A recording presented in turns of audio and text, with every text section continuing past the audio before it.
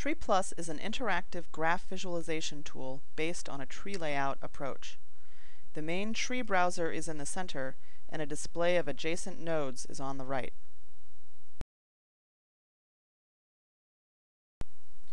When you click a node in the tree browser, the node gets the focus, and TreePlus displays its adjacent nodes on the right. Adjacent nodes that already appear in the main display are grouped and shown at the top. They are also highlighted in the tree. These nodes are not yet visible in the tree.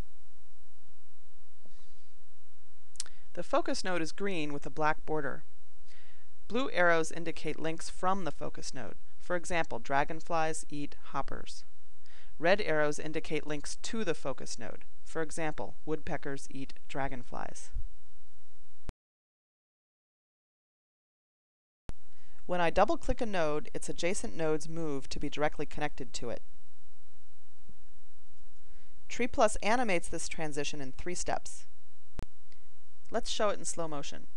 First, TreePlus moves some nodes to make room in the layout.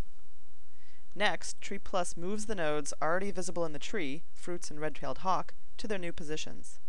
Then, TreePlus moves the previewed nodes on the right to their new positions.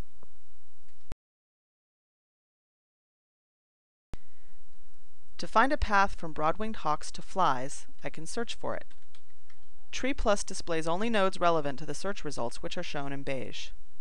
To focus further exploration on mayflies, I can reroute the tree.